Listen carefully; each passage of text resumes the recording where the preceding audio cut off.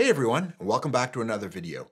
Are you struggling with getting your subject in focus, or getting your camera to lock on to your subject, or maybe even the wrong thing in the photo? In this video, I'm going to help you diagnose your focus issues, solve them, and then fine-tune your settings and your technique to make sure you capture every shot. If you stay till the end, I'll show you the easy tip that I use to get photos like this, and this. My name is Simon D'Entremont. I'm a professional nature and wildlife photographer living in Eastern Canada.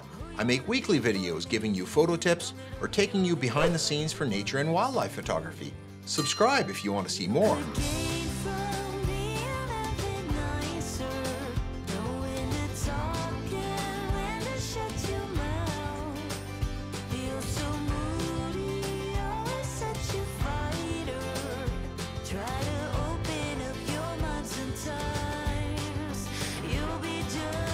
Let's start off by understanding how a camera autofocus system works. This will make my advice later on in the video make much more sense. DSLRs mainly use something called phase detect.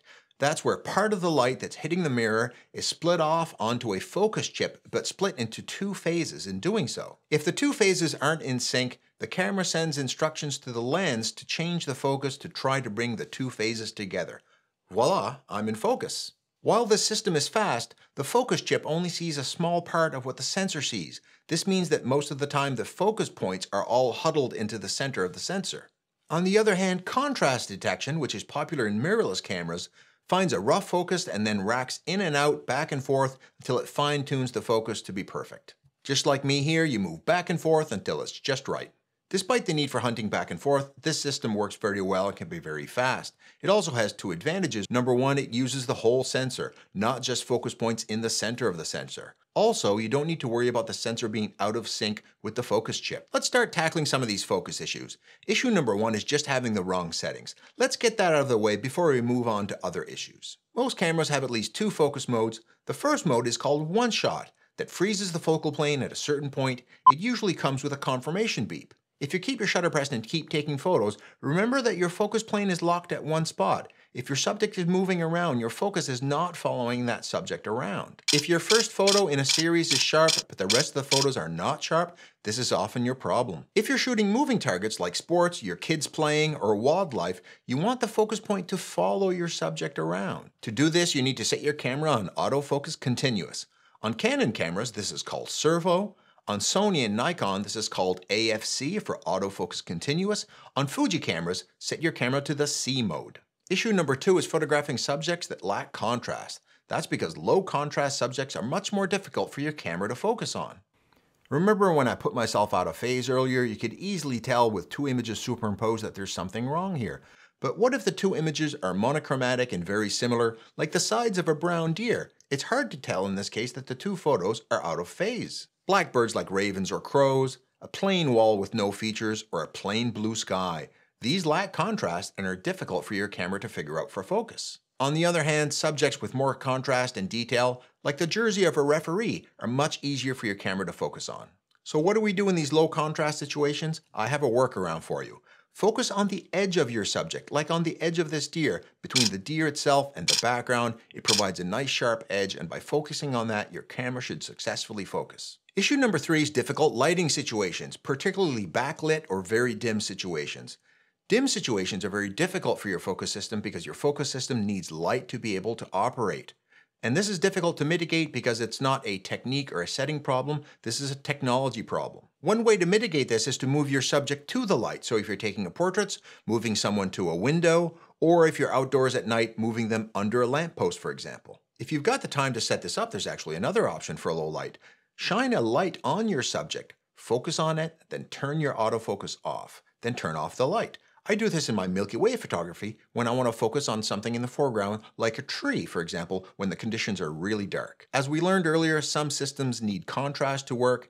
In really backlit situation where your camera sensor is flooded with light, it can be very low contrast, very hard to detect what your focus should be on. One way to mitigate this is for you to move or your subject to move so your subject is a little bit less backlit. In this situation of photographing this bird, the flooded backlighting was making it difficult for my camera to focus. I just moved a few feet off to the side and my camera was able to lock on. Issue number four is using too few or too many focus points. That's because most cameras can change the number of focus points that are active, and you need to use the right number of focus points in the right situations. Remember, your subject needs to be under a focus point to be picked up by the camera and focused on. To change the number and orientation of focus points on a Canon camera, usually the button that controls this is on the upper right-hand side of the back of the camera. On many Nikon cameras, there's an autofocus selection button on the front of the camera. You press that button and then scroll the wheel underneath the shutter button. Another way to access it is by hitting the info button and using the menu. On Sony cameras, press the function button and select it from the menu. On Fuji cameras, press the joystick button and use the upper thumb wheel. So if you have a moving target that you can't consistently keep a single focus point on, switch to multiple focus points.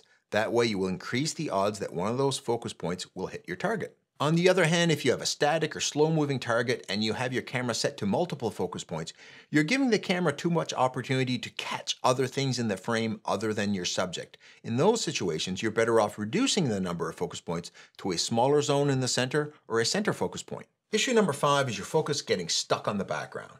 This is something that's more common in mirrorless cameras and contrast-based detection systems.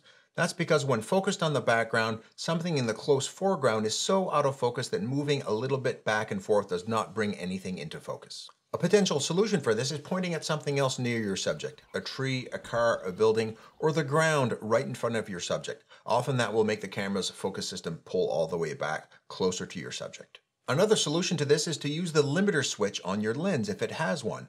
This is a switch that limits the range of focus possibilities that your lens can focus at. If your subject is guaranteed to be close, let's say you're shooting portraits, you can set the limiter to exclude focusing at infinity. That way it'll never get stuck far off into the distance. And I said if you stay till the end, I'll give you a bonus tip, and that's to use a technique called pre-focusing, which is very helpful in action photography. That's where you pre-focus your camera very close to where you expect the action to happen. If I think I'm likely to get some fast action at a certain distance to myself, I pre-focus on something where I think the action might happen. That way my camera locks on much more quickly and much more accurately than if it was focused really close to me or focused far in infinity. In these wildlife shots, I pre-focused near to where I knew the action would happen. It really improved the odds that I would get a sharp, crisp photo well in focus. To note, if your photos are blurry, it may not be lack of focus. You may not have enough shutter speed to freeze the movement of your subject or to compensate for camera movement. I have a whole video on that which you can check out right here. I'm confident that if you implement the tips in this video, you will improve the odds that your camera will focus on your subject the next time you go out.